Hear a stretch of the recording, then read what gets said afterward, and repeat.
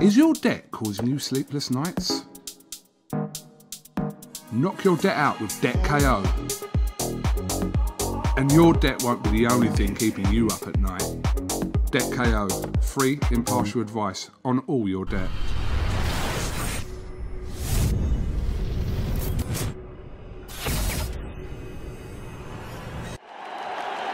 This is something that comes along every now and then in generation, and it's special.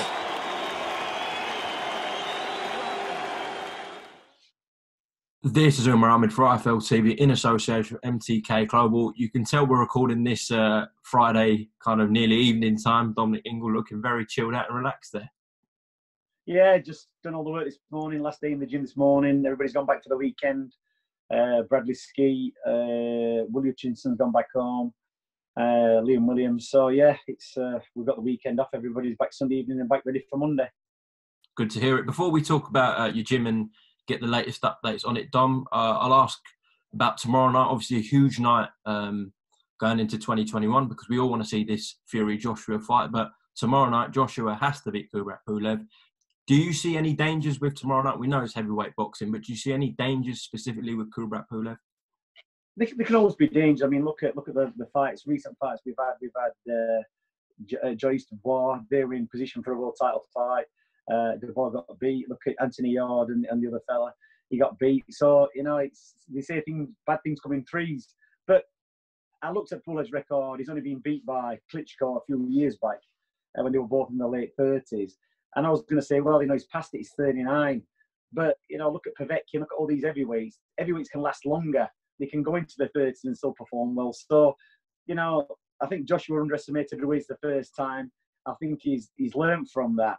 I don't think he'll be taking any risks. I think Joshua will just box to orders, get the first couple of rounds out of the way and look for the openings. And if he can see weaknesses in Pulev, I think he will try and take him out after his cautious performance last time. Because people want to see excitement with Joshua. You know, that's one of the draws with him. That's why he does big box office, because he's always crash bang wallop. Last time he boxed, he just had to play it safe, you know, get the win. So I think he'll start trying to break Pulev down and then maybe go for it a bit later on. So he can't take any chances. He's got to be very, very careful. Do you think fighters going in with Anthony Joshua now will view him differently after what they saw in New York against Andy Ruiz in the first fight? Well, they know there's a chink in his armour. He's just trying to exploit that chink in it, and you know it doesn't always work that way. Look at Lennox Lewis when he got beat. You know, more or less, he just took his eye off the ball in the fights when he lost to Lennox Lewis, and tended to avenge the losses. So, you know, I think that's what it is with Anthony Joshua. I think he took his eye off the ball. Everybody does it. And I think he's learned from that. And to go from his style of banging them all out to a boxing style and on the back foot shows that he was willing to learn and do something different to get the win. Some fighters can't adapt and change like that. So now he's got two sides to him. Whereas before, really, he only had the attacking style going forward. Now he's learned how to survive, how to defend, how to box a different way, which is always going to be an advantage to him. If he ever gets into trouble again, he can always go on the back foot and start boxing, get out of danger, regroup, and then go back on the attack. How do you think, with that being said, that he's got, you know, different variations to his game now because of that loss? Do you think that gives him a little bit more of a chance against Tyson Fury, or do you just make Fury a clear favourite in that one, Dom? You know what? Tyson Fury is just one of those very, very difficult, awkward styles to beat. And not only does he beat your boxing, he burns your head out. He plays all the tricks in the book. I think this Joshua's got a better chance of beating him pre-Ruiz, because I think Anthony Joshua had to learn a lesson in that fight. It was almost in that first fight when he got beat. You could see him in the corner thinking, I've done something wrong here. No matter what I do, I'm not going to be able to pull it back. Because there were times when he was boxing his way back into the fight, getting Ruiz under control, then he'd get clipped and it'd all go tits up again. So I think Joshua's had that learning experience where now he's going to be a bit more cautious. So I think it will be an advantage that he's learned to box a little bit more, because it will give him time. Because if Tyson comes on top, Joshua is good close in. So that'll be an advantage to Joshua. But he will exhibit a bit more patience, and that's what you need with Tyson Fury. You've got to be patient under pressure, and you've got to try and play him at his own game. Well, hopefully it happens next year. And another fight we really want to see next year is your man Liam Williams in against Demetrius Andrade. However, Eddie Hearn's made some comments recently that he's in talks, or there are talks ongoing between Billy Joe's camp and Demetrius Andrade's camp. So is Liam perhaps getting prepared for fighting for a vacant world title shot against whoever's next in line, Dom? Look, in boxing, you never know, dear, and we'd like the Andrade fight. And I think if I was Andrade, I would be looking and thinking, I fancy Billy Joe Saunders as to Liam Williams, because Liam Williams, that attacking style and on you and pressuring you, and the run he's had and the consistencies he's had, looks better on paper than Billy Joe Saunders. And Billy's performance last time, you know, to say that almost a year out, wasn't fantastic. But that's the thing with Billy. Andrade underestimated Billy Joe Saunders, because Billy Joe Saunders just does enough to pull it out of the bag. And if I was Andrade now looking at Liam Williams or Billy, I'd think, yeah, go for Billy. But Billy will be training over Christmas. He knows he's had his year out now and he's got to be on it, and that Eddie's going to give him the fights. And I think, you know, Andrade will be underestimating Billy Joe Saunders. So I think if Eddie can make that fight, all well and good, make it. Liam Williams is still training, still ready for a date next year for a world title fight. It doesn't really matter who Liam Williams boxes, as long as he gets in the fight and we know in advance who it's going to be, whether it's Munguia, Andrade, or whoever else they decide to put in front of him. He's had a good run of late over the last, 12 to 16 months, and he's in a good place. He's on it. He's disciplined in what he's doing. So it's just a case of whether they put in front of him. Dom, if Liam will get his world title shot next year, if he is to secure that world title, how much do you think Liam can achieve in this game, and where do you think he can rank in kind of British boxing greats? Do you think he can go right to the top, Liam?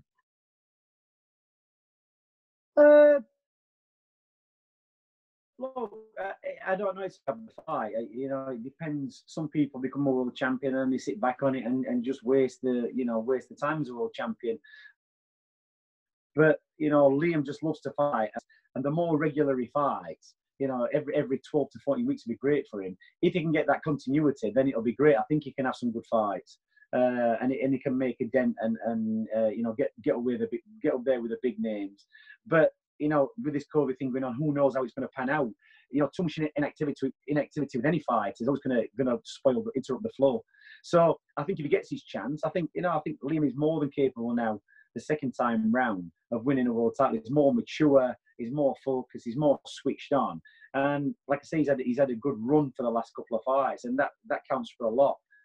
He's entertaining, and he loves to have a fight. So, I think he can. I'd love to see him get the world title fight with the box. I'd love to see him fight somebody like Golovkin or Canelo as well, because, what a cracking fight they'd be. It'd be toe-to-toe stuff. That's the way Liam fights.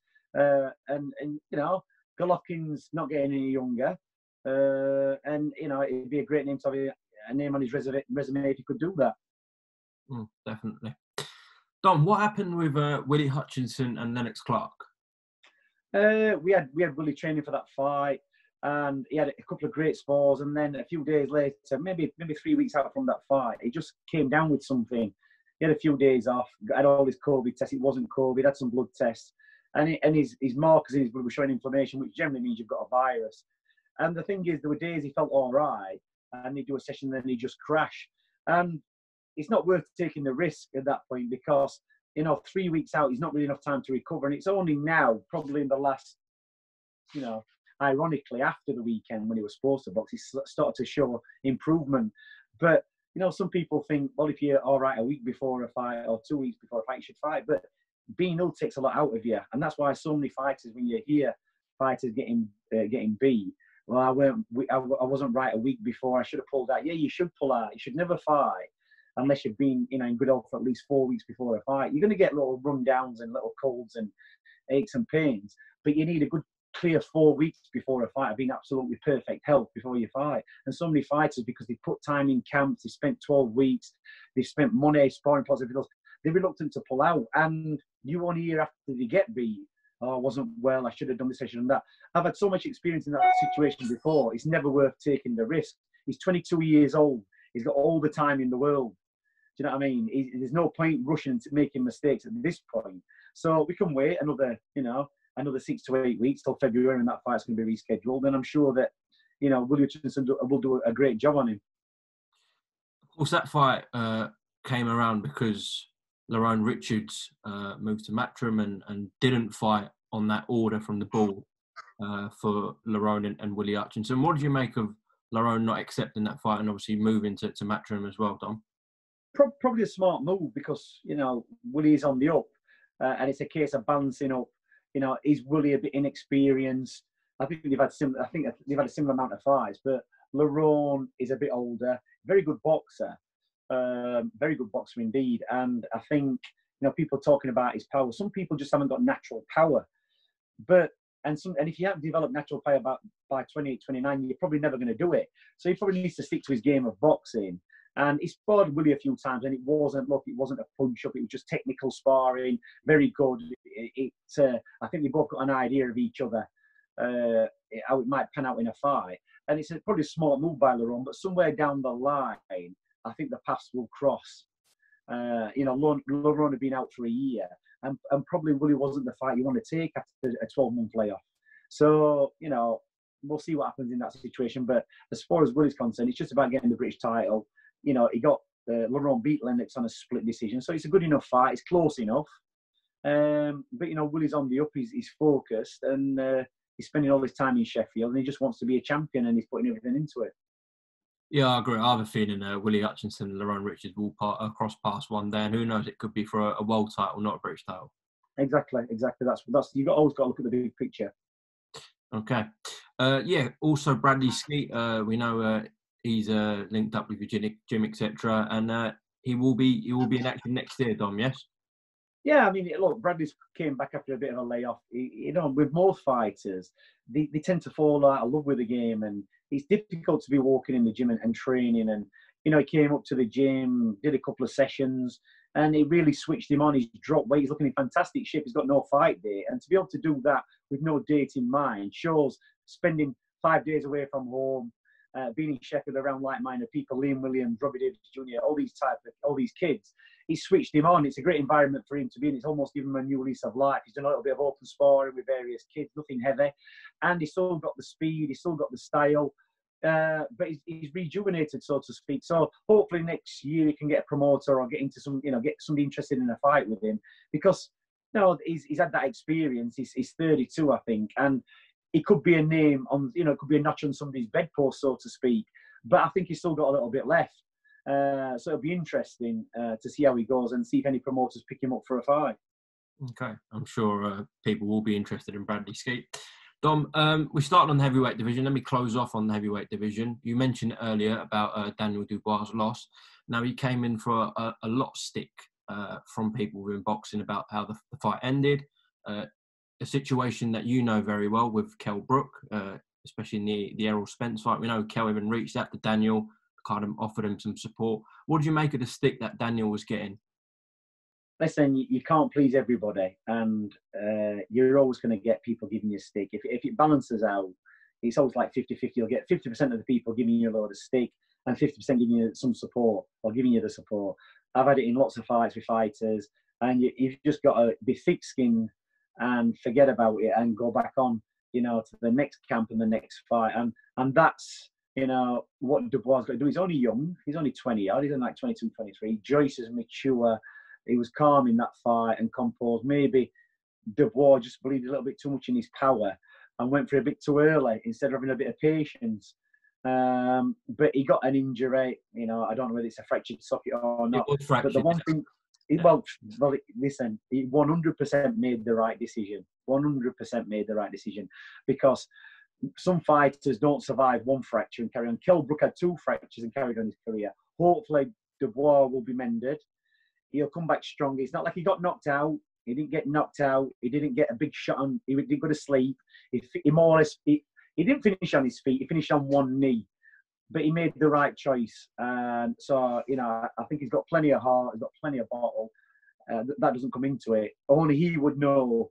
It's a distinct feeling when your socket goes. Everybody I've talked to when they've had the socket done, they say it feels like their eyes dropping down into the skull. And that's how they know. So he's probably saved his eyesight and he's probably saved his career. And we will give him, you know, the boxing people will give him another chance. His promoters give him another chance.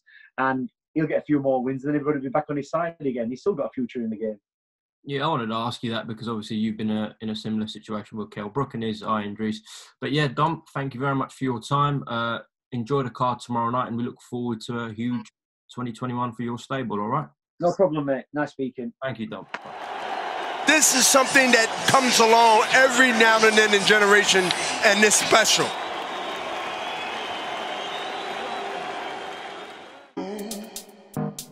Is your debt causing you sleepless nights? Knock your debt out with Debt KO. And your debt won't be the only thing keeping you up at night. Debt KO, free impartial advice on all your debt.